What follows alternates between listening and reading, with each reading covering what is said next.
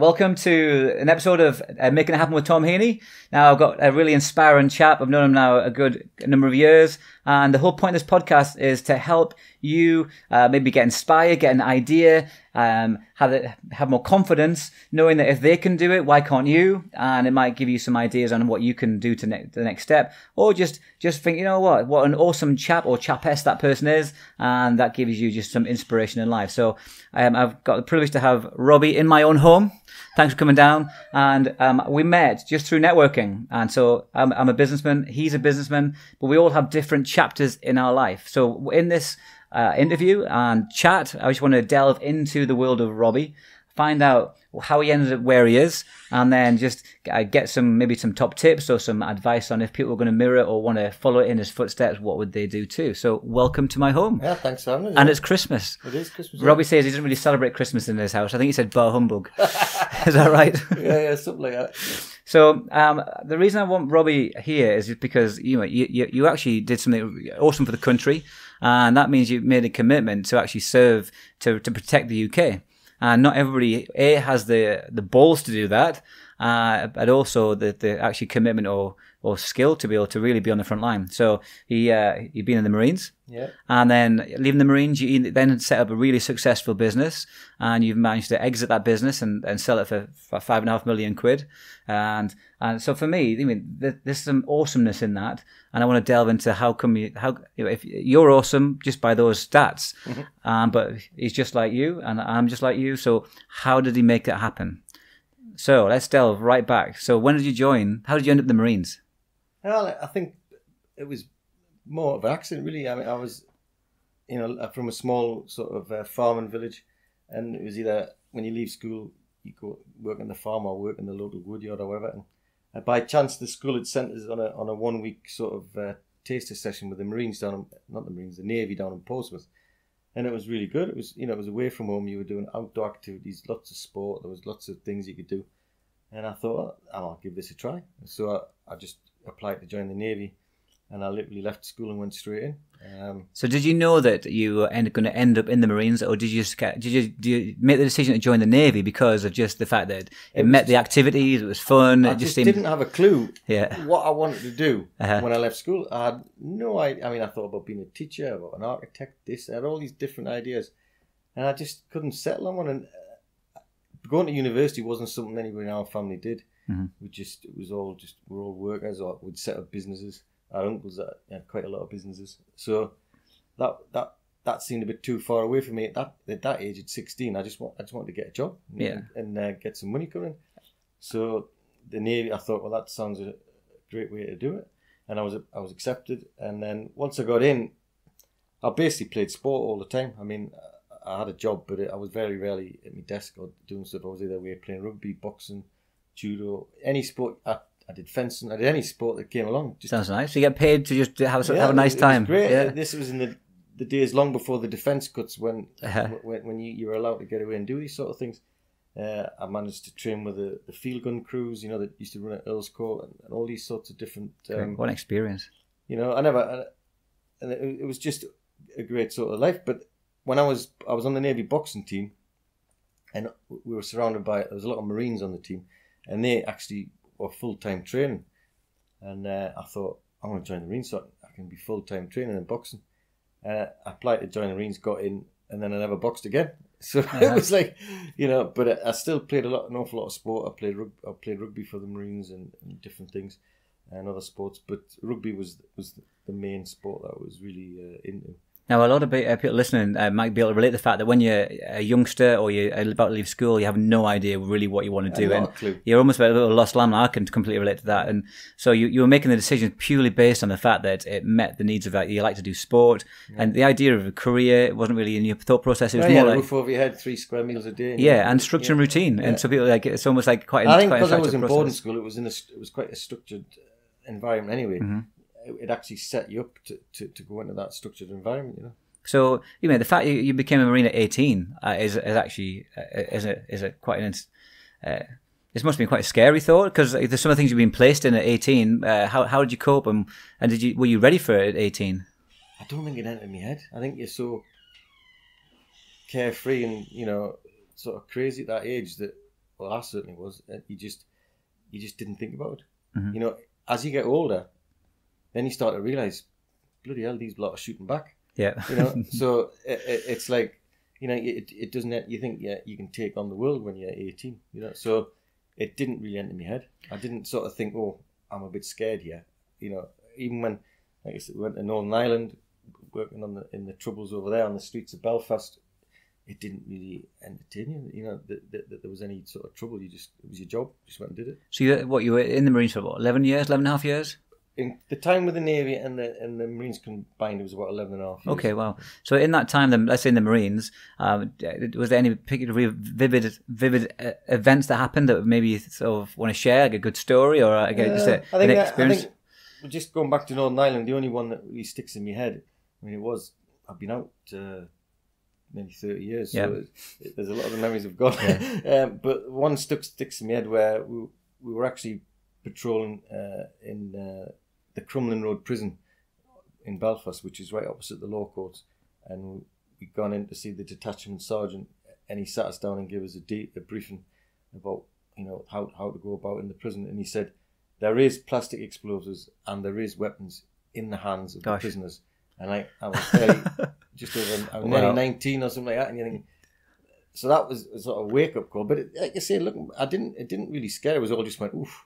I didn't really go, I'm frightened of that. But you were aware, because we had weapons as well. So at least we had a trade off. It was not like didn't have a means to fight back. But it was quite a little, on reflection, it's quite a scary thought. Now you're getting older. Now I'm getting older. I'm thinking, oh, great. Yeah, I think your values change. Exactly, yeah. Yeah. So someone who's listening to this, maybe actually they might listen to this because they've seen that you were a Marine and you've been in the Navy, and they're wondering, is it the right thing to do for them?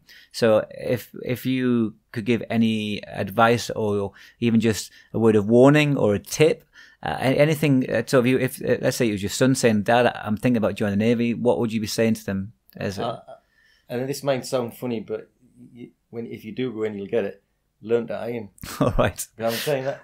I'll definitely not get in. If you can't iron, you're going to have so much trouble with your kit, and you're going to be in so much bother. It's looking after your kit, especially with the Marines, was even harder on it than the Navy. But can you hire somebody to iron for you? Because that's what I would want to do. But you seriously have to look after your kit, and that's the one thing. And on a more serious note, it's get physically prepare yourself. One for the whether it's the Marines or the Navy or the Air Force, but get physically prepared to go in, because it'll make it easier once you are in. But also, when you say physically prepared, what do you mean by that? Running, fitness, upper body weight, strength, because you've got to climb ropes, you've got to carry packs, you've got, so, and especially these days where a lot of children don't really do a lot of exercise, and you find today they either really do a lot of sport or they do none. There's no in between. So if you played rugby or something like that, you've probably got a head start because you're used to that sort of intensity. But so you need to, it's physically prepare yourself. But the next thing is to actually think long and hard before you sign on the line, and speak to people that have been in, because it's actually not for everybody. And it's, you see the brochures and you see, you get this amount, much leave, you get this many benefits, you get this amount of pay. But like I said earlier, jokingly, they actually are firing back. Yeah. At some point. Yeah, the reality. The reality is that you could end up dead, or you could end up injured, or you've seen people come back from war zones with lost limbs. Thankfully, you haven't. Yeah. You see people with PTSD. There's a lot. There's a reported every week. There's a suicide nearly every week from veterans. So, that's a really important point you made. So the whole mental health has always been around. It's just that now it's much more transparent. I think it's more talk about it because people are. I think with the advantage of social media, people are they put out their stuff, and I'm struggling or whatever, and it's like that's like their modern cry for help. Yeah. They'll stick a post up on social media or whatever, or they'll make it known that way, and also it may have been happening in the past, but now we can get statistics very quickly at the push of a button. A friend of mine set up Veterans Against Suicide. Yeah. It's basically a Facebook page and a blog or whatever. Okay. And they report things and they'll say, somebody might put a post up, I'm struggling this week, so bang, they'll dispatch somebody to his home. And go and great. A great service. It's a great little thing, but that never happened in the past. Yeah. But, it's still you see every week. There's another one gone. There's another one taking his life. All this sort of stuff. So let's the Marines. If you're placed in a really stressed environment, how did you cope with that? Because it's not. Some people would really struggle with that. The fact that their life is at risk, and and you are controlled. Like you're told when to sleep, when to eat, and some people would love that. But how did you cope with that? The fact that you're always at risk when you. Well, the only time I personally felt really at risk was in Northern Ireland. So the rest of the time it was pretty laid back. I was either in barracks, I was playing sport, or I was on training courses or whatever. Sometimes you probably felt more at risk when you're trying to do some of the training courses, because some of the stuff that you're doing, it was quite scary. Yeah. But from a threat point of view, it was Northern Ireland, and to be honest, I didn't even think about it. Yeah. So I just I think you were so busy getting your kit ready, sleeping, training, and all these sorts of things, getting yourself prepared, doing your admin, your work, that time just flew by. You didn't have time to worry about things like that, And if a call came, like some incident went off and you had to run into a jeep and go out and do it, you just did it. Yeah. You didn't sort of stand at the back going, I'm not going today. I can't be bothered. So, but it's not until later, when you reflect on it, when you're a bit older, you think, oh, crikey, I want to do that again. So moving from military life into civilian life, a lot of people, you said about PTSD, and people, there's lots of there's high suicide risk with people transitioning from out of military life. So let's just delve into that slightly. So I'm not saying I'm right or wrong. It's just it's a thought that one reason people maybe struggle is because they're so structured. They're taught when to sleep, when to eat, the structure of the day. They have a purpose because they're serving. They're achieving because there's lots of competition. There's lots of investment, and then they move into civilian life and they've lost all that, and it's a bit they feel lost. And so it's how come you? Because you seem to be you set a business. You're massively successful from that compared to so many people. So how did you cope with that lack of structure and so talk us through how? Well, I think basically I created a structure because I'd set up my first gym 3 months prior to actually leaving the Marines. Mm-hmm. Now, I was basically on leave but getting paid, but I'd actually set the gym up. Yeah. So I started the gym in the January and I didn't leave till the sort of April. Mm-hmm. Late March. Did you have a plan, or was it just winging it, gut feeling? I had a plan to open the gym, and it went along well. But so when you set up a small business, you're so busy. I was up at like 5 o'clock in the morning. I was painting the gym out. I was painting the equipment. I was refurbishing benches, carpet in places, painting, everything that goes with setting up you didn't have time to get stressed or worry about it. You just had to get on with it. And, like any business, ultimately you're committed, aren't you? It's massive action, commitment, just absorbs your life just to get it going. But the byproduct is how long? Like 25 years later, you sell the businesses that you were involved in for. But like people say, it's all roses. I was actually sleeping on the gym floor for a certain period of time, and sleeping in the change rooms and when the gym was shut and all this. No, I couldn't afford to live anywhere. Yeah. And but then it built up and built up, So, and I think them sorts of sacrifices you have to make them, and it makes it more worthwhile in the end, because a lot of people just are always looking for the quick fix, the golden gem that makes them a millionaire overnight, and the reality is it doesn't happen.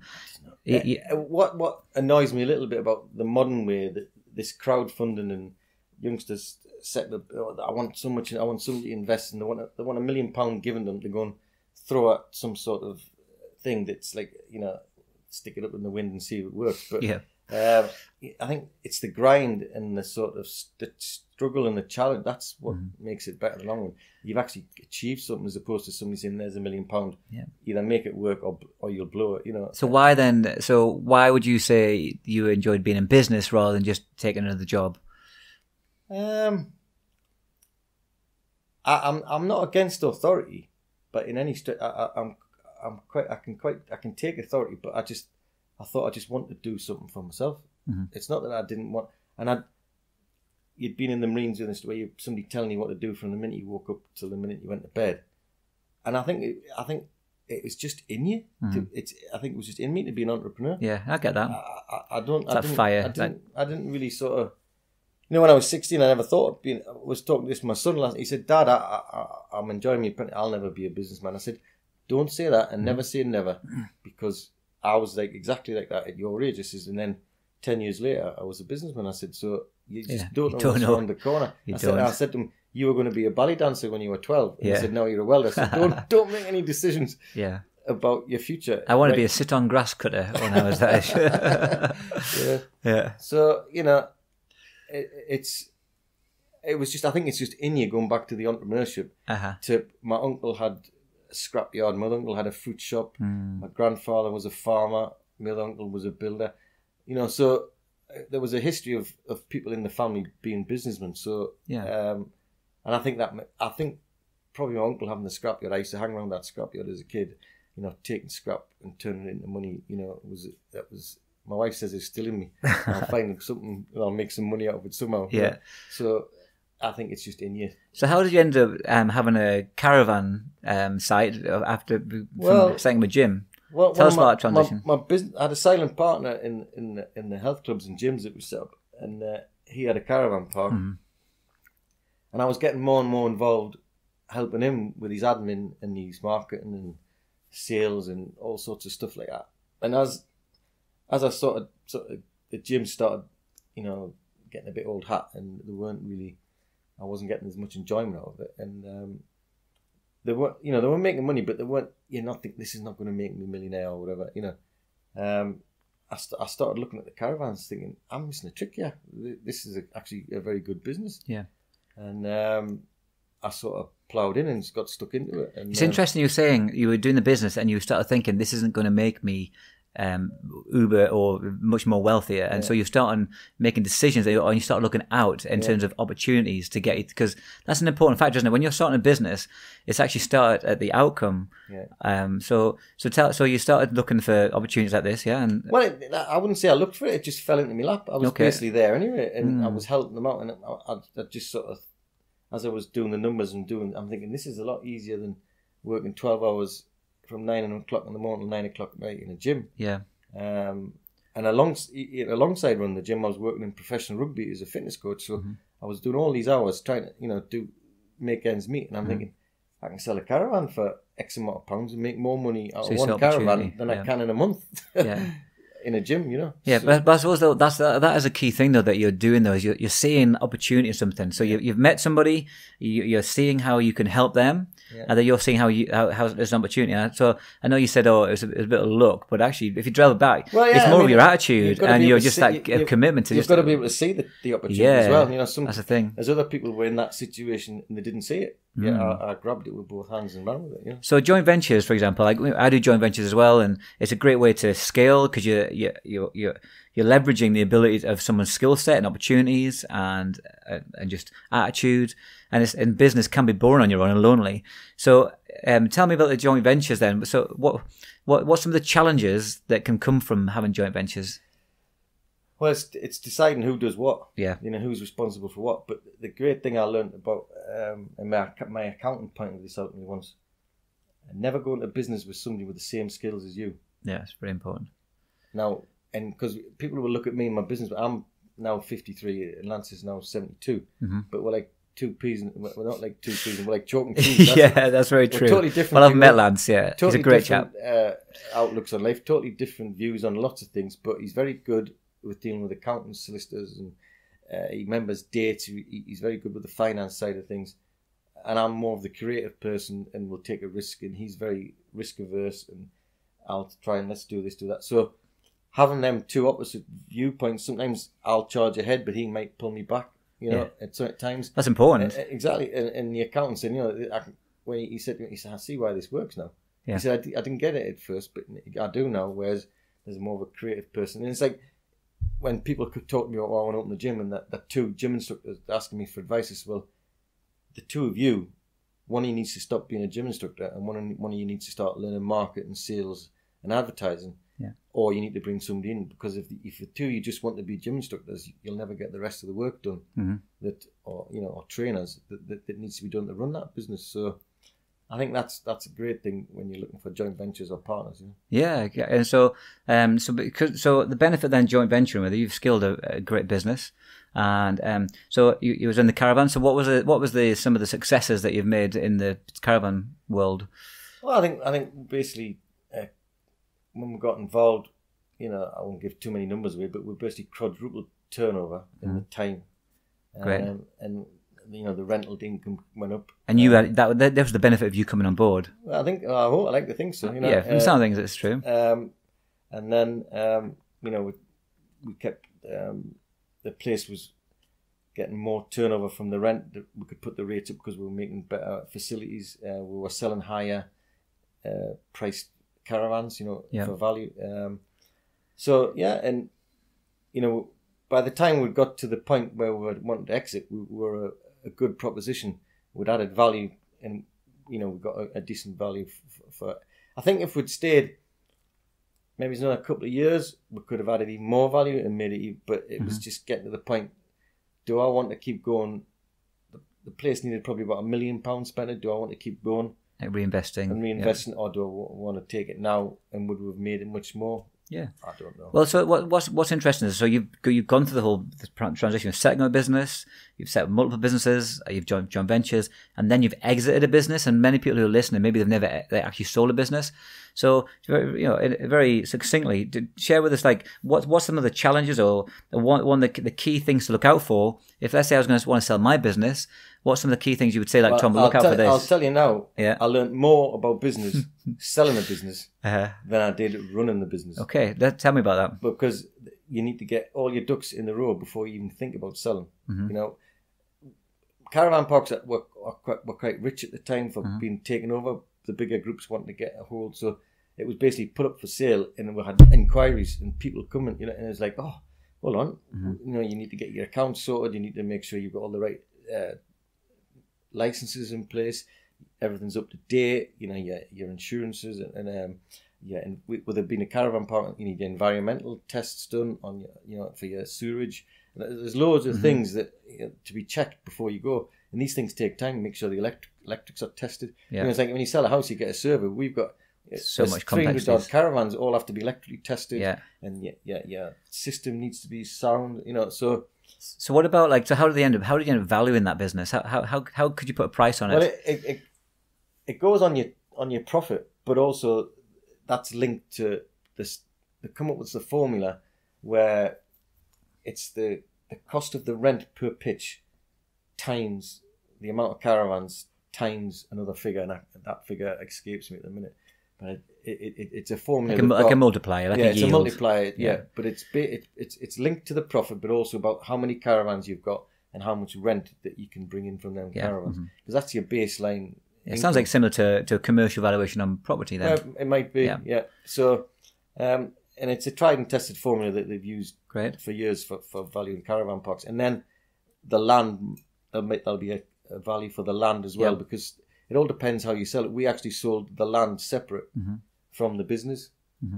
That had to do with inheritance tax and stuff like that. So that was just advice from the professional team. That's just fantastic. So, and I was learning all these things that I'd never heard about before. And so that opens your eyes to a whole new field of business. About selling a business is a totally different thing. And I have to say, it taught me a lot of stuff.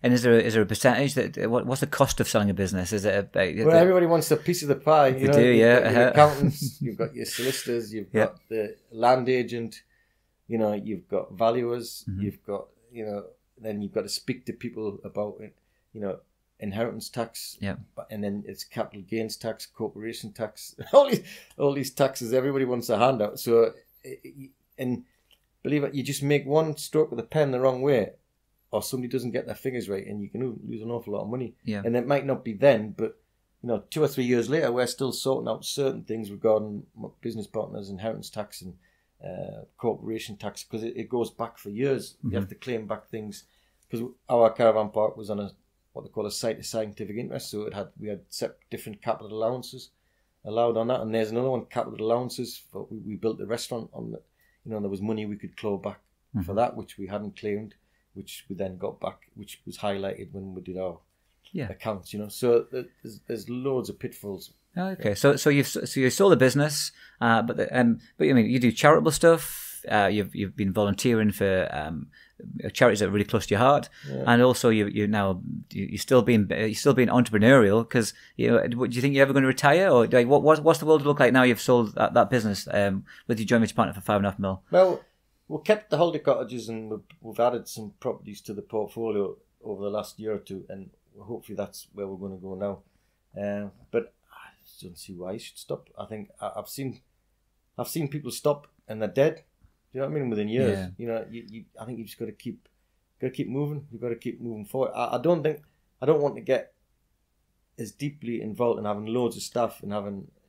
That's choice, isn't it? So you've got so much choice going on right now. A big business anymore. I just a lifestyle business. We've got enough money in the bank to pay our mortgage off, and we've got a little business that we can grow now. Yeah, but without going.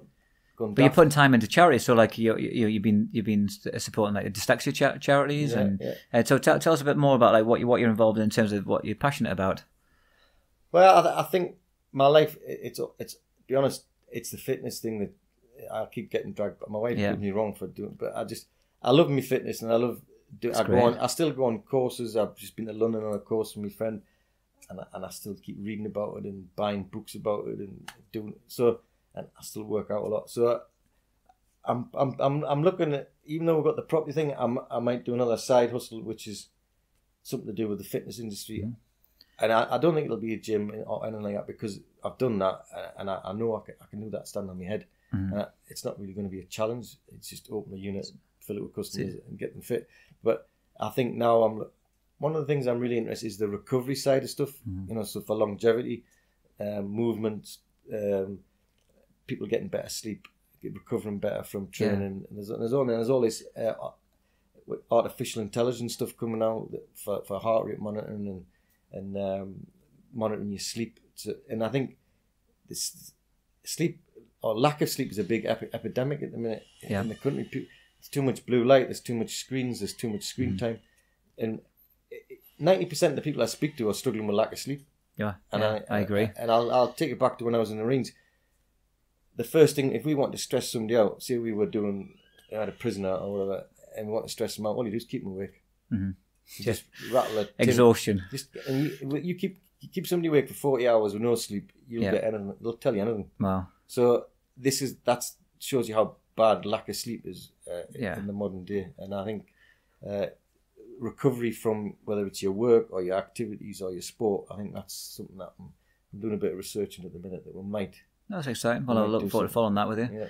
Now, in terms of just to finish off then, so you've set up multiple businesses, you've exited the businesses, and you've made a great amount of money, but you're also giving back to communities through your charitable work.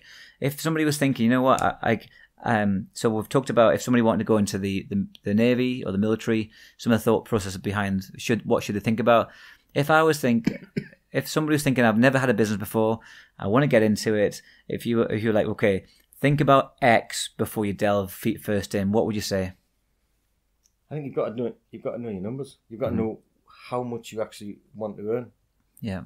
And start with the end in mind. So say you want 100,000, we'll start there and work back. Yeah. £100,000 a year, it's £8,000 a month.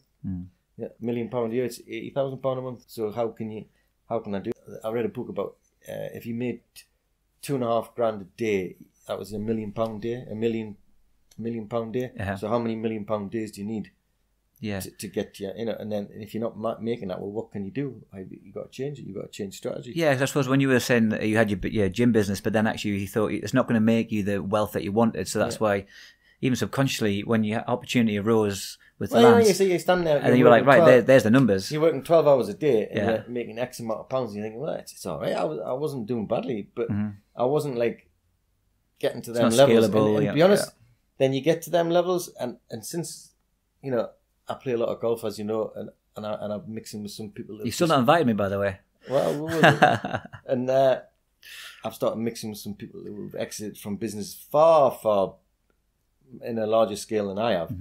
And you're thinking, I thought I was doing okay, and I did, don't get me wrong, but when you see they're doing 20, 30, 40, 50, 150 million exits, and you're thinking, that's just madness to me. I actually can't get my head around that. Sometimes that is a big business, you know. Yeah, I get that. So I think I know my level, you know, but you know, I'm a success compared to some people, but there's people. No, there's always somebody in the level, yeah. But it's a totally different level. Yeah. So what you're saying, they're basically do a numbers game and ultimately start at the outcome. What size business do you want, and will the business be able to scale to get to the level that you really want? And I think a lot of them don't think of the exit either. Yeah. What is your exit strategy? Are you starting this business now? Yeah. And are you going to stay with it till you retire? Yeah. Or are you going to do 10 years in exit? Are you going to do 3 years in exit? I agree, yeah. You know, some of these startups now, they've got them for 3 years and the exits, boom, they're out. Yeah, and they've made so many millions, and then they'll go into some, you know, these tech guys, you know. So, yeah. And it's certainly, if I'll say one thing, the environment now for starting a business has never been easier. Yeah, brilliant. It is the entry level. And the stuff you need, you can start with a smartphone if you're technology is fantastic. So you know the entry level, it was hundreds of thousands to start. You know, years back, a gym would cost you $100,000 just for a basic setup. Yeah. Now you can go out and get it's pennies to buy gym equipment now, or whatever you want. So the entry level is lower down, and it's so much easier. But and also the tech, you've got like QuickBooks for accounting. Yeah, lower startup costs. It's just phenomenal. It's great. So that's really exciting. Yeah, yeah. And so a young entrepreneur has never had a better time to start up. The challenges and the barriers to entry is so much lower. So from what you've said, then it just sounds like the way you've lived your life is just by taking massive action constantly, by not just being complacent, by being passive. You're very active and in control of the life that you've got. And maybe that's why when you left such a structured military life, you then moved into business, because you kept building structure into your life and not being a victim to no structure, or not a victim to... you seem to be so in control of what you're doing. Well, my wife said I still lived in the barracks because I had my house here. Yeah. I had my gym here, like a mile away. The caravan park was half a mile over there. The golf course was a mile over there. She says, you're still in your little barracks. Yeah. So I created like your little sort of safe haven. But did you iron military style? I still do all the ironing. Yeah. I still do all the ironing. I've got a pal right here if you want, if you run out. Well, it's been great chatting with you. And if people want to follow you, are you on social media? Yeah, it's just my name, Robbie Redpath. Yeah. Facebook's the main one I use. Fantastic. We have a website for our holiday company, Bambra Breaks. That's the sort of the website that we have. But and I don't really use any. I don't Twitter or like that. Yeah, you find them on a golf course. I've got an account, but I don't know. Well, it's been great, and it's been a pleasure. Cheers, dude. Thanks for having me. Yeah.